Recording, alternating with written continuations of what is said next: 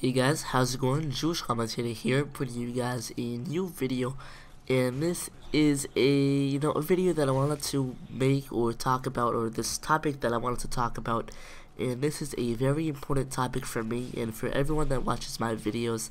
It's also a pretty big deal to me, and it has to do with my videos.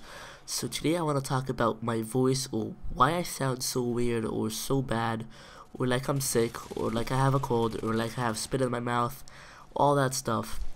So first of all, this is something that many people noticed in all my videos.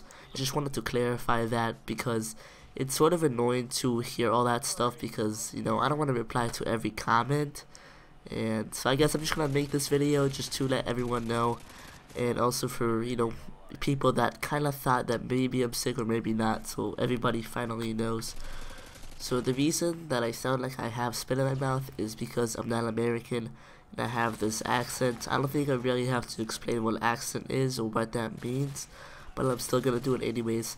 So accent is a way that somebody speaks, and it usually matches the language that they speak. So for example, if you were born in America and you have English parents or American parents and they speak English to you, you will get an American accent, or an accent that is kind of like your parents because that's who you learn it from. So for example, if you hear an American person trying to speak Spanish, it won't sound like a Spanish person trying to speak English, or like a Spanish person speaking Spanish. That would sound different. That is their American accent. Now same goes for me. I'm not American. I am from Israel.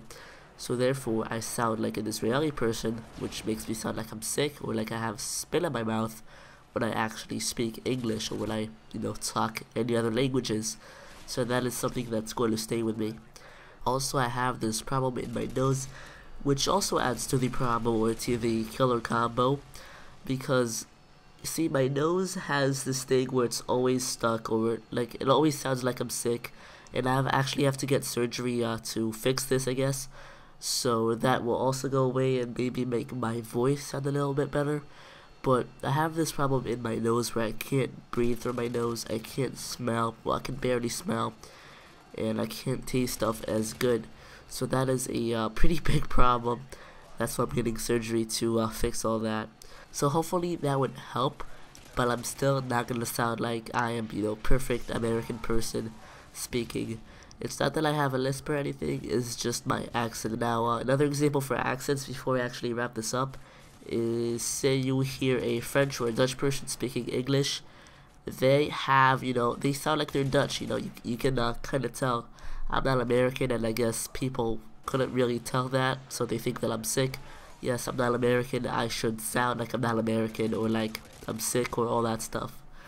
Now also, the reason that my commentaries are kind of slow, or the reason that I might say or is because, see, when I speak in English, I have to think about what I'm gonna say, because what I have to do is translate my words, because in my head I don't think in English, I think in my first language, and I have to translate that to English, then say it. And if I try to say it quickly, my words will sound like I'm saying this, it won't sound any good. And if I want to say it correctly, or if I want to say all the words correctly, or like I'm supposed to, I will have to speak a little bit slower, and also maybe sometimes I'm gonna have to pause and maybe think about the words that I say, and I usually cut out those pauses, but if you ever talk to me on Skype, that's why. So yeah, this is just a video to clarify some stuff. If you liked it, give it a thumbs up. If you didn't, I guess you can dislike, and also give me some feedback. Alright guys, this has been Jewish Commentator, and I'm out.